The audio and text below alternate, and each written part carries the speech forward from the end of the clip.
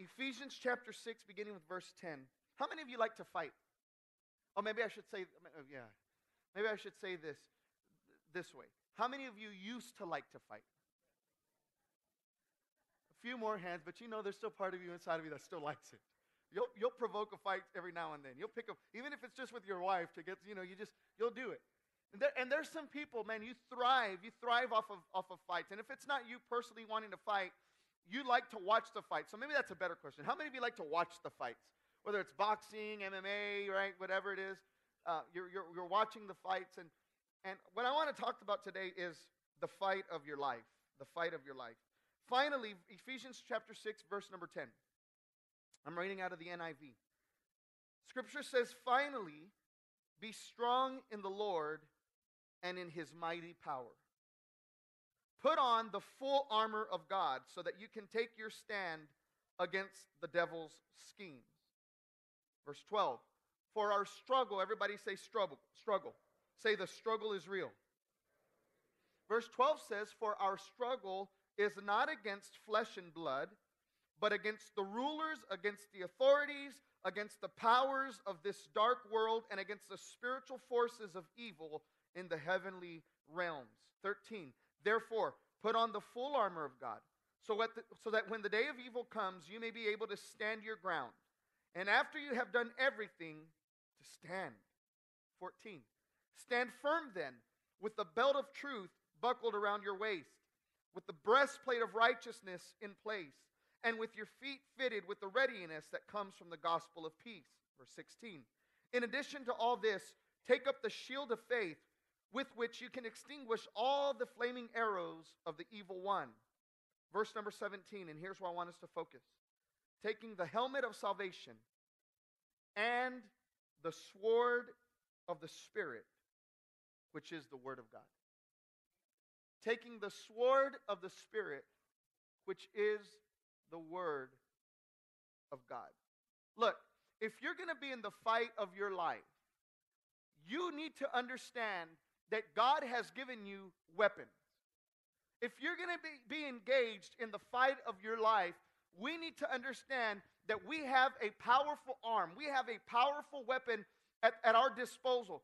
God, in his awesome strength, wisdom, sovereignty, power, he knew the struggle that we were going to be up against. He knew that the struggle was going to be real. He knew that we were going to be engaged in battle. And he did not leave us armless, defenseless. He left us with a powerful weapon, which is the word of God. And the scripture says that we have been given the sword of the Spirit.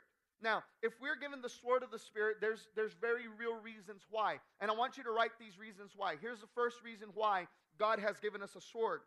God has given us a sword because in life we will have to fight battles. God has given us the sword of the Spirit, which is his word, because God knows that in this life we're going to have to fight battles. As a matter of fact, if you go to verse 11 over this passage of scripture that we just read, this entire passage, indicates to us. It is telling us that we are engaged in battle. You may have come here today and you might be saying in your mind, man, I don't want to fight anybody. I'm not in it. I don't want any of that drama. Let me just tell you something. The moment that you surrendered your life to Jesus Christ, the drama began. The drama began. The struggle began. And you may be thinking, listen, you may be thinking to yourself, yeah, I know, right? My husband is full of drama. Or yeah, I know, right? My wife is full of drama. Or yeah, I know, right? My kids are full of drama. My grandkids are full of drama. Or my neighbors are full of drama. My co-workers are full of drama. Let me tell you something. The Bible says that we wrestle not against flesh and blood. The problem is not with them. The problem is with the spirit that is in operation in this world. It is the spirit of the evil one. It is a spirit of darkness. And we cannot bring that spiritual battle into a physical realm, into the natural realm. We have to understand that the warfare that we wage, the battle that we're engaged in, is not a physical one, it's a spiritual one. So the drama began. The struggle began the moment that you surrendered your life to Christ. But look at verse 11. Over and over and over again, the scripture is indicating to us that we are engaged in this battle.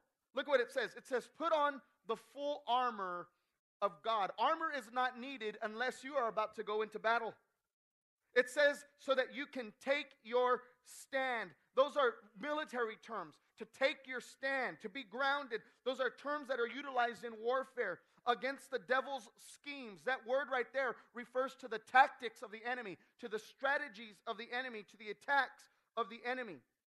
Verse 12 says, for our struggle. Struggle is another term for battle, our warfare. Our struggle is not against flesh and blood, but against, the word there is rulers. Rulers indicates that there is another kingdom that is at work, and we are in warfare against those who are ruling this other kingdom. It says that our warfare is against the authorities. That means that in this kingdom, there are certain entities that have been authorized to carry out the agenda and the plans and the strategies of that kingdom. Our warfare is against them. It says that our struggle is against the powers of this dark world and against spiritual forces. I don't know what kind of forces they may be that are coming up against you. Maybe they're like the Marine, the SEAL Team 6 of the kingdom of darkness that is up against you today. I don't know if it's the Green Berets that are up against you today, but the scripture is telling us that our warfare is against the forces of darkness, of evil in the heavenly realms. In other words, here's what you and I need to understand, that as believers and as Christians, it is inevitable you are going to have a battle on your hands. It's inevitable.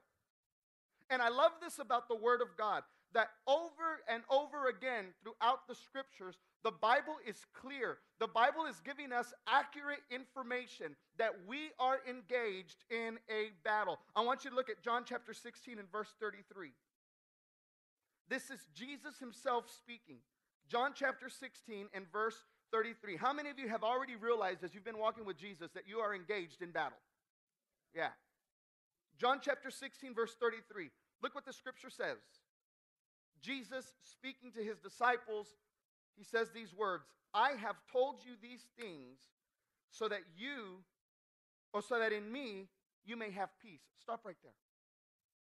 I have told you these things so that in me you may have peace. Now look, if you just stop the scripture right there, it almost seems as if Jesus is saying, when you come to me, your life will be peaceful. You won't have any more struggles. You won't have any more battles. You won't have any more trouble. You won't have any more hardship. I have told you these things, he says, so that in me you may have peace. If you just stop the verse right there, it sounds like, man, I'm going to be like on this cruise ship. Anybody ever gone on a cruise before? On a cruise ship, where you're just, on the cruise ship, they've got water slides, they've got swimming pools, they've got all sorts of entertainment. They got singers and magicians, and you're just chilling, and you're cool. Man, let me tell you, when my wife and I took a cruise, they told me before, hey, you better understand that it's all you can eat. And I was thinking to myself, all you can eat, really? Like, how much can you eat? I found out that week how much I could eat, because the buffets didn't close down. Morning, all you can eat. Brunch time, all you can eat. Lunch, all you can eat. Afternoon snack, all you can eat. Dinner, all you can eat. And at dinner, you get like lobster, and you get like filet mignon, and all you have to do is raise your hand, and they bring you another lobster tail. They keep bringing it. Isn't that right? Midnight snack, the buffet doesn't end. And if you just end the verse right there, it sounds like when you come to the Lord, you just boarded a cruise ship. But keep reading the verse. I have told you these things so that in me you may have peace. Look what he says next. In this world you will have trouble. What happened to the cruise ship? What happened to the lobster tail? I've told you these things so that you can have peace. Oh, but by the way, in this world, you're going to have trouble. You're not on a cruise ship, you're on a battleship.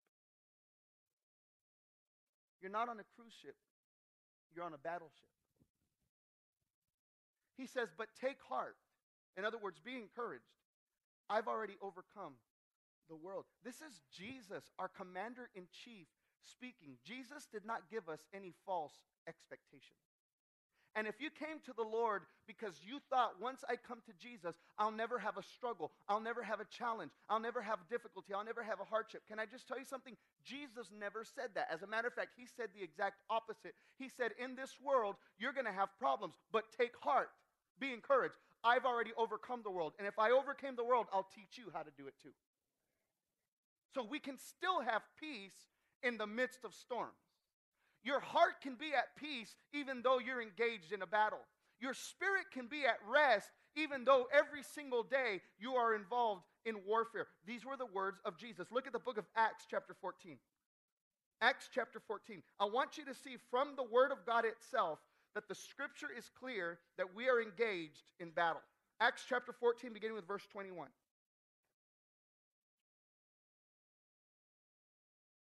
Verse 21 says, they, referring to Paul and Barnabas. This whole passage of scripture is speaking of the apostle Paul and his sidekick at the time, Barnabas, his helper, his assistant.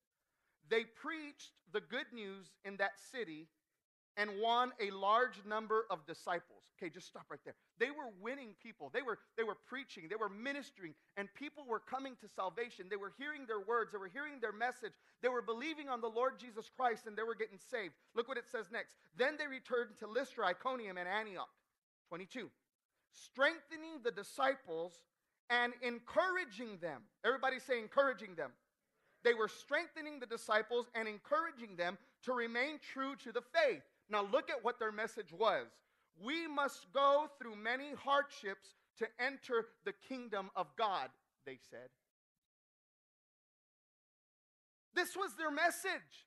We must go through many hardships to enter the kingdom of God. Hey, if you're going to enter the kingdom of God when everything is said and done at the end of your life, you need to understand that you're going to have to face some battles. You're going to have to face some challenges. You're going to go through hardships. And the Bible says that people were getting saved with that message. Isn't that kind of contrary to a lot of times the messages that are preached from the pulpits in America today?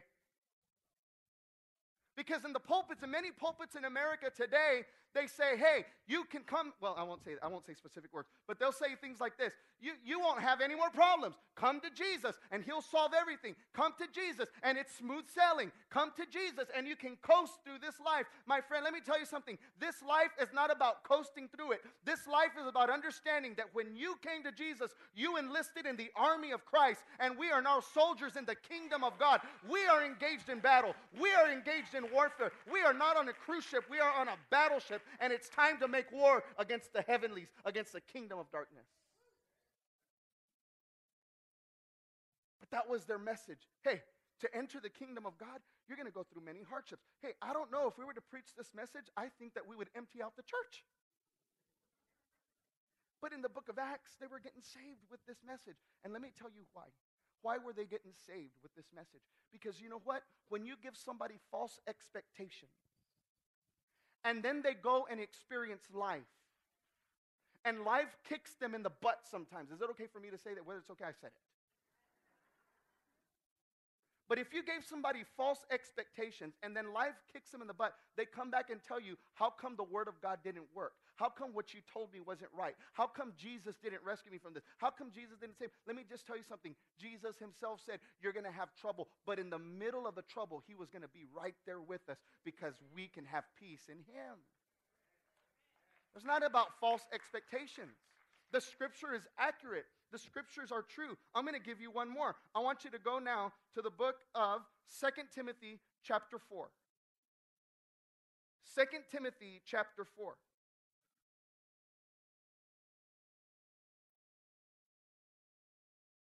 Second Timothy chapter 4, beginning with verse number 6.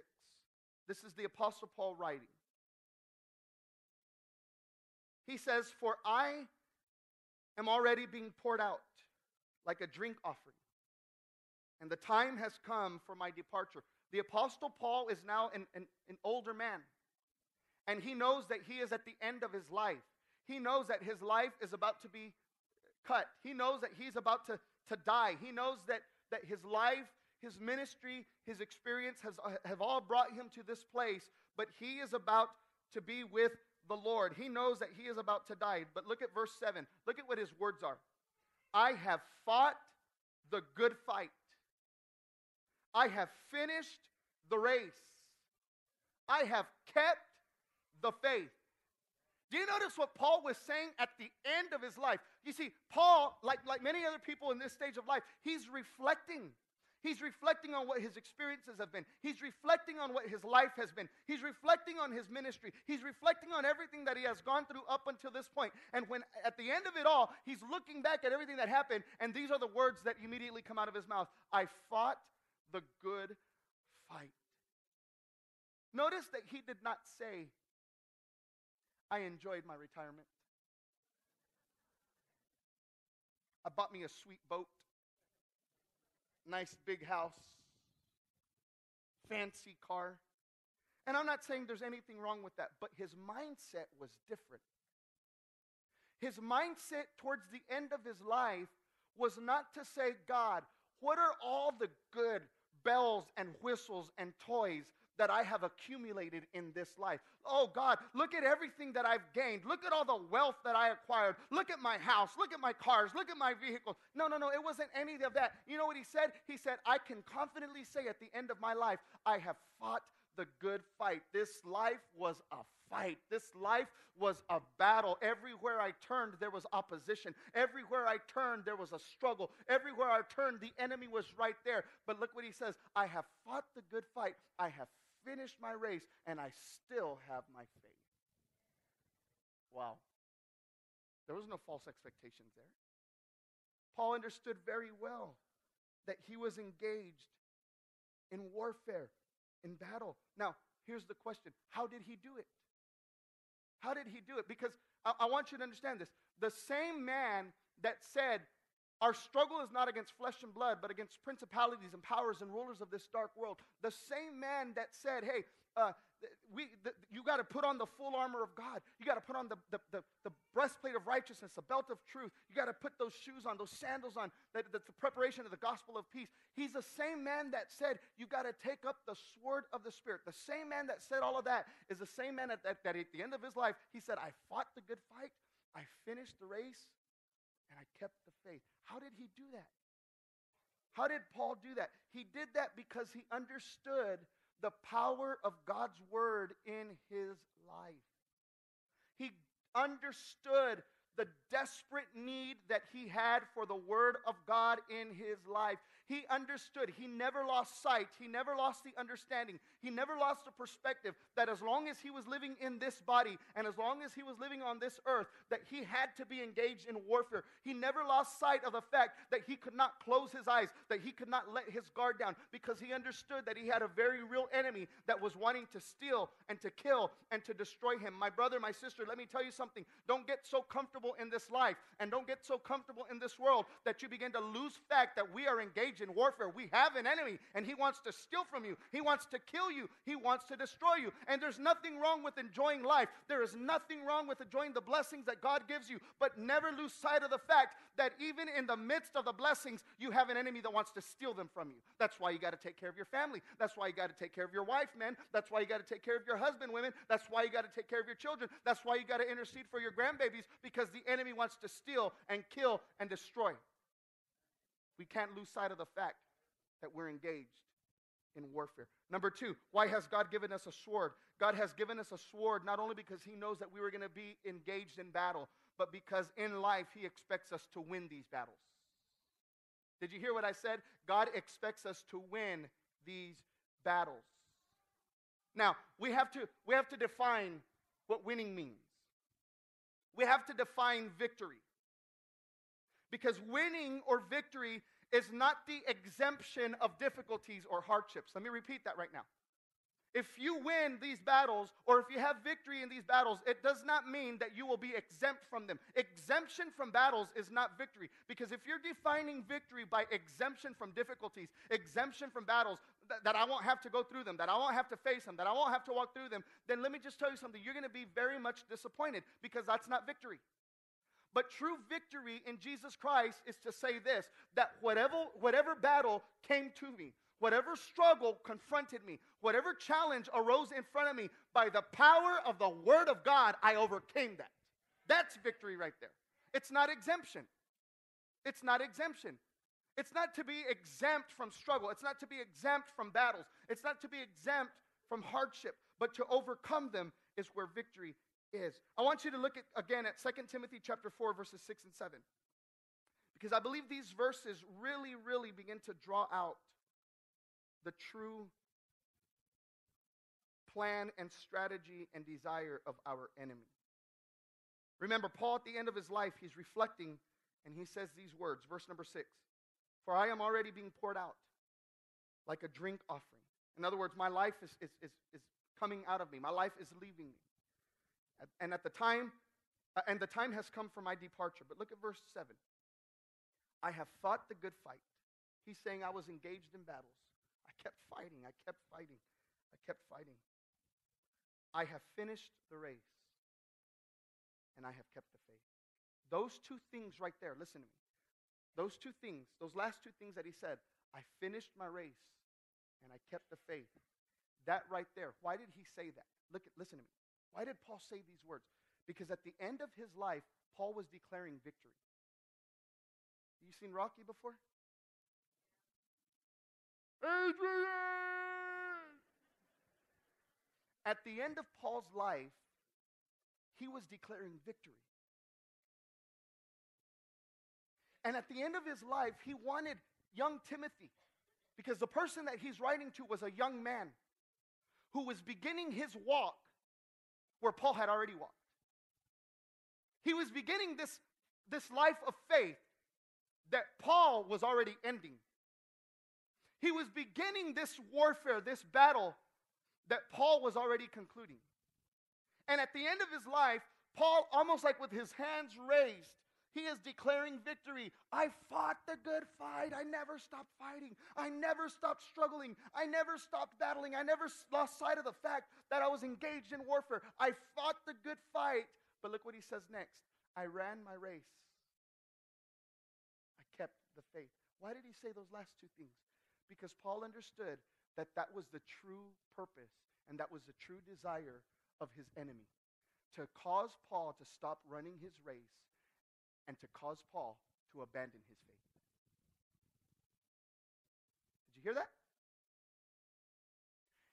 Every spiritual battle that you have ever faced and that you will ever face from this day forward, there is only one purpose that your enemy has: to cause you to stop running your race and to cause you to abandon your faith. I'm going to repeat that. Every spiritual battle that you have ever had to confront or you will ever have to confront from this day forward, your enemy only has one purpose: to get you to stop running your race and to get you to abandon your faith. This is why I am telling you that victory is not whether you are exempt from battles or not. Victory is not based on whether you were exempt from a struggle, from a hardship or not. But true victory is this: that when everything is said and done, you can say, devil, you didn't win. Satan, you didn't have your way, because I never stopped running my race and I never abandoned my faith. Today I still believe that Jesus is Lord and that he sits on his throne and that God prevails over evil all the time. So don't get frustrated when the battle is raging in your life. Don't be shocked and surprised when you are under attack from the enemy. And let me just tell you this: you don't always have to tell the whole world when the enemy is attacking you. Because if you go around always telling the whole world, the enemy's attacking me, the enemy's attacking me, the enemy's attacking me, I'm going to tell you, I'm telling you right now, I'm going to tell, no, duh. You don't have to say, the enemy's attacking me. We know the enemy's attacking. You are part of the army of God. It's his job to oppose us. But greater is he that is within us than he that is in the world. Listen, don't focus on your opposition. Focus on the one who gives you victory. And he does this through the power of his word. This is why Paul said, hey, he has given us the sword of the Spirit. You're going to need to know this sword. You're going to need to understand the word of God. You're going to need to stake your life on the word of God. There's going to be times where it feels like everything is crumbling around you and it feels like everyone has turned their back on you. But in those moments, you have to understand that heaven and earth may pass away, but the word of God will never pass away. You've got to know the word of God in your heart. It is power. It is power. Wow. This is why Paul said, our struggle is not against flesh and blood. You've been fighting with your husband, with your wife, and those arguments seem like they're just over and over again. And it seems like you're arguing over the same thing over and over again. Let me just remind you, that's not your enemy. Your enemy is the one who's trying to bring destruction to your marriage. The enemy is the one who's trying to bring destruction to your family. Don't look at your husband, don't look at your wife and view them as your enemy. The enemy is Satan himself, who wants to destroy what God joined together. But Jesus says, what God has joined together, let no man separate. Nobody can separate what God brought together. Don't get frustrated with your doctor because your doctor gave you a diagnosis and you're there saying, oh my God, well, how could you tell me that? Don't get frustrated with your doctor. You just listen to what your doctor is saying, but you tell your doctor this: thank you very much for what you have told me. I know you have done your job and you're doing it well, but let me tell you this: by his stripes I am healed. You got to know the word of God. Hey, when in your heart and in your spirit you feel like you have no peace and you don't understand what's going on and it feels like your life is chaotic, hey, you look at that situation, you look at that problem in your life, and you tell that thing this: my God shall supply all of my needs according to his riches in glory that is in Christ Jesus. You just have to know where you stand, because the word of God is truth. It is the sword of the Spirit. And ultimately, here's what it is. The enemy ultimately wants you to quit running your race. And he wants to get you to abandon your faith. So along life's journey and along life's path, you are going to be tempted to stop running your race. So what does that mean, to stop running my race? To stop running my race means this: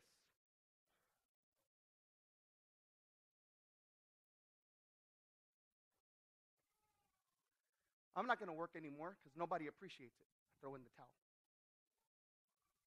I'm not going to serve anymore because nobody sees it. I throw in the towel. Share my testimony with people? I'm not going to share it with anybody. I throw in the towel.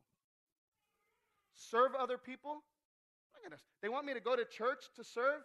I ain't going to serve nobody. They need to serve me. I throw in the towel. You see, that's stopping from running your race. Because this is what your race is. Your race is this: that God gave you power, and God gave you authority, and God gave you talents, and God gave you abilities. God gave you words in your mouth, and if you hold them in, there are people that will never hear what you have to say. God gave you hands to serve, but if you just sit on them, there are people who will never live in the blessing that your hands could provide for them. God gave you feet so that they would take you to share the good news with other people. But if you keep your feet planted just in one place, never willing to go, never willing to share, never willing to expand yourself for the sake of other people, let me just tell you something. You are withholding the advancement of the kingdom of God. That is your race. Your race is to be a good father. Your race is to be a good mother. Your race is to be a good grandparent. Your race is to be a good servant in the kingdom of God. That is your race. Don't stop. Do like the guy who just started running and he did not stop running and he kept running and he kept running. You know who I'm talking about, Forrest Gump. And they asked him, why are you running? And he just said, I don't know, I just like it. Hey, keep running your race. Keep running your race, because that's what the enemy wants. He'll bring these battles, he'll bring these struggles, but he wants you to quit running your race. And if you stop running your race, it's only a matter of time before you abandon your faith. Because if you stop running your race, then you start looking at brother so-and-so, and you start looking at sister so-and-so, and how they didn't appreciate you, and how they didn't welcome you, and how they didn't talk to you, and how they didn't greet you, and how they didn't acknowledge when you served them, and how they didn't acknowledge when you worked for them. And here's what happens. Bitterness comes in, and it causes you to hate that person, and it causes you to hate the church, and it causes you to hate the kingdom of God, and before you know it, you abandon your faith. That's how the enemy works. And here we are thinking, it's not my fault, it's their fault. No, you just fell to the trap of the enemy. Why? Because you didn't know that you had in your hand the sword of the Spirit, the Word of God. Number 3, why has God given us the sword of the Spirit? God has given us a sword because he expects us to know our weapon. God expects us to know our weapon. Look at 2 Timothy chapter 2 and verse 15. I want you to see this. 2 Timothy chapter 2 verse 15. Do your best. Everybody say your best. It says, do your best to present yourself to God as one approved, a worker who does not need to be ashamed and who correctly handles the word of truth. Notice what the scripture there says. Do your best. Get with the word of God and do your best to present yourself before the Lord as a worker who does not need to be ashamed. You know what that's saying? Study. Study the word of God to the best of your ability. Study your weapon to the best of your ability. Investigate the word of God. Get to know the word of God to the best of your ability. Do your best. I want you to ask your neighbor, are you doing your best? Are you doing your best to know the word of God? Are you doing your best to be in the word of God? Are you doing your best to study the weapon that God has given you? Are you doing your best to train in warfare through the word of God? Are you doing your best?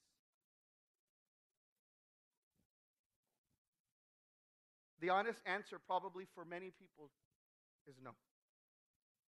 I'm not doing my best. I'm not reading as I should. I'm not studying as I should. I'm not seeking God through his word as I should. A true soldier has to know his weapon. The Roman soldiers of Paul's day, and when Paul was describing the armor of God, the breastplate of righteousness, the helmet of salvation, the belt of truth, when he's describing that, when he's describing the sword of the Spirit, Paul is describing the ancient Roman soldier. He's describing the vesture, the battle gear of the Roman soldier. The Roman soldiers of Paul's days were to go through extensive training to learn how to use their sword. I want to read for you an excerpt of a book. It's called Ancient Roman Culture and Customs. It's a book that I have just for studying purposes, but I want to read this excerpt for you. The Roman gladius, and the gladius is the name of the sword that the Roman soldiers used. The Roman gladius has become known as the sword that conquered the world.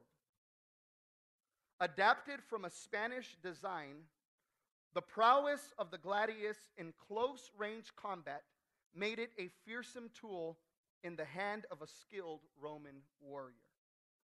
When sharpened, I want you to hear this, when sharpened, its dual edges wreaked havoc on unarmed foes, while its tapered point could pierce through even the heaviest of metal armor. The sword itself, listen to this, was masterful and impressive.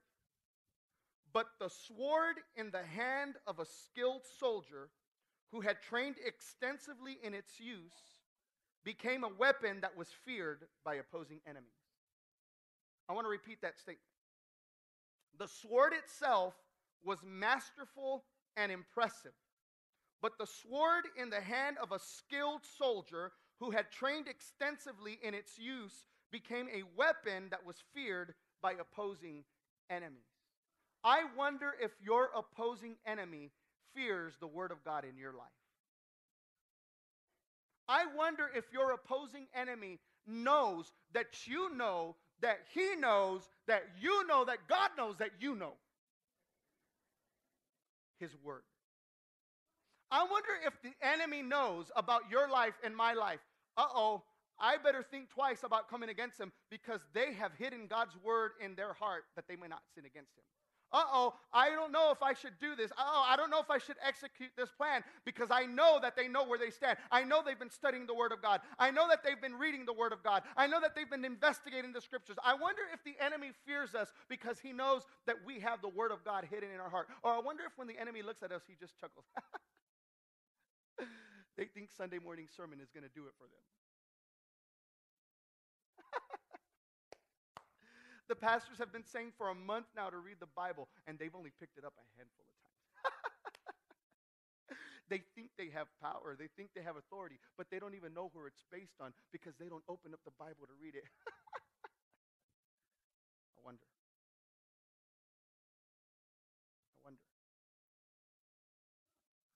Or does the enemy look at us and he says, they know too much?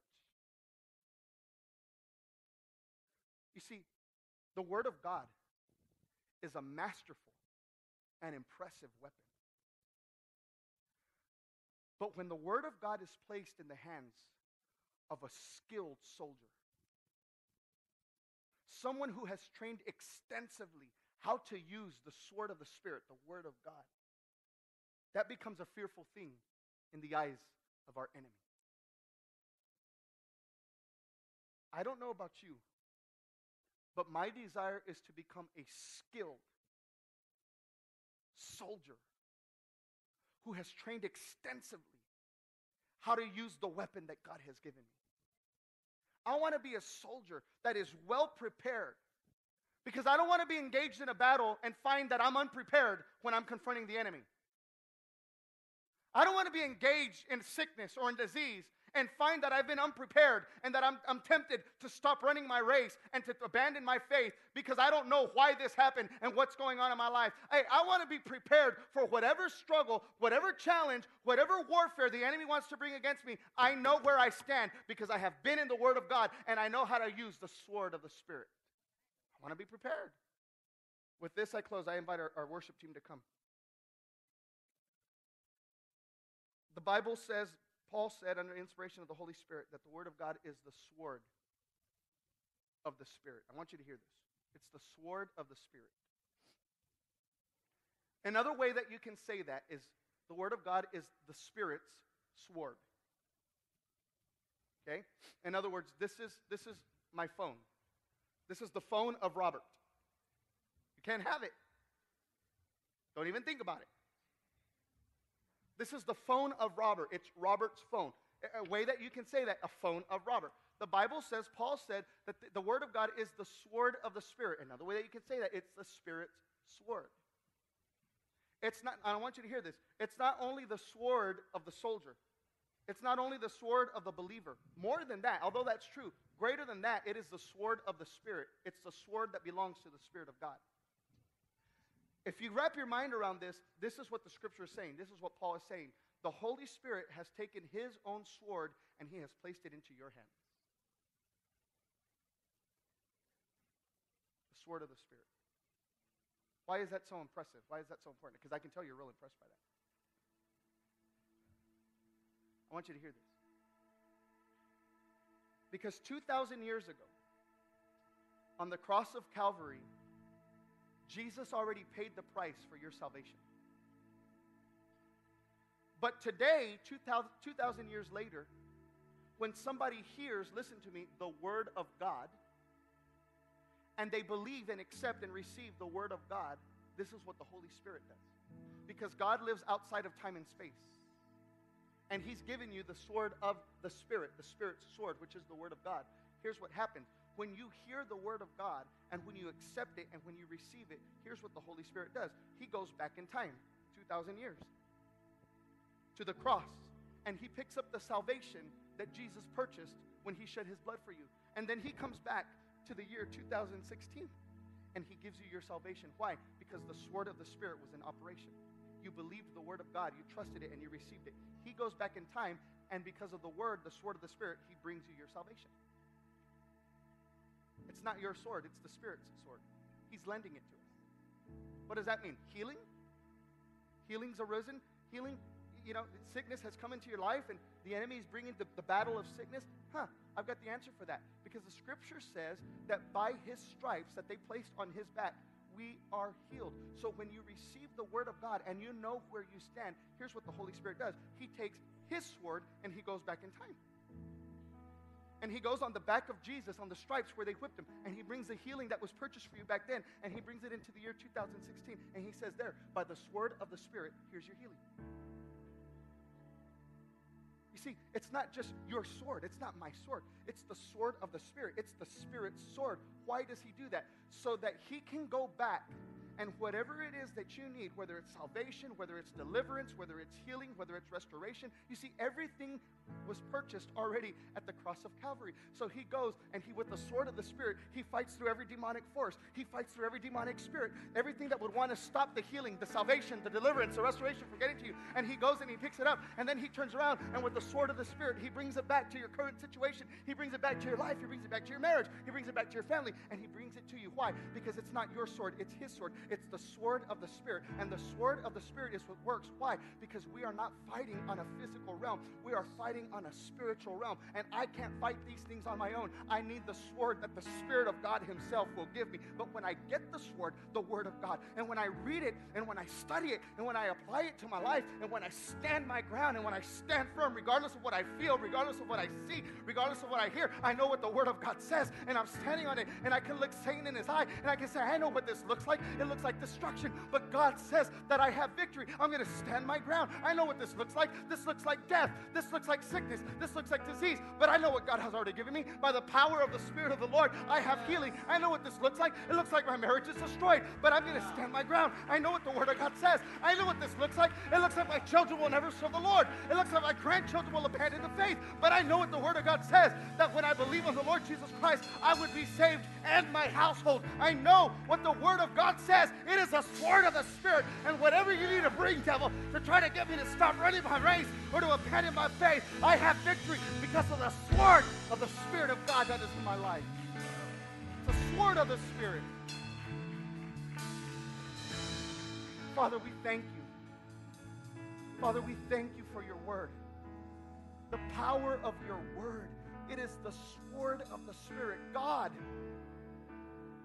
you have taken the weapon that belongs to the Holy Spirit, the Word of God, and you have placed it in my hands.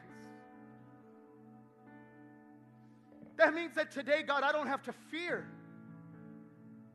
I don't have to be worried. I don't have to be doubting. No wonder, Jesus, you said that in this world we would have many troubles, but in the midst of them we could have peace because of your words. And you told us that we didn't have to fear because you already overcame the world. No wonder, God. No wonder I can stand firm regardless of what's happening in my life, regardless of what I'm experiencing, regardless of what has been told to me, and regardless of what my eyes are seeing. No wonder, God, I can stand firm because your word is truth. It is a sword of the Spirit. And this battle that has been raging in my life, this battle that has risen up against me, I will not fear, I will not doubt, I will not stop running my race, and I will not abandon my faith. But just like Paul, when everything is said and done, I will be able to say, I have fought the good fight, I have run my race, and I have finished the faith. God, I just pray, give me strength that I may train, that I may train, that I may study, that I may read, that I might investigate, God, your word. I pray, Father, that every day I would be a student of your word, that I would train with my weapon, that I would learn how to use it, Lord God, because the secret to success in this battle is your word in my life. Would you stand with me, please?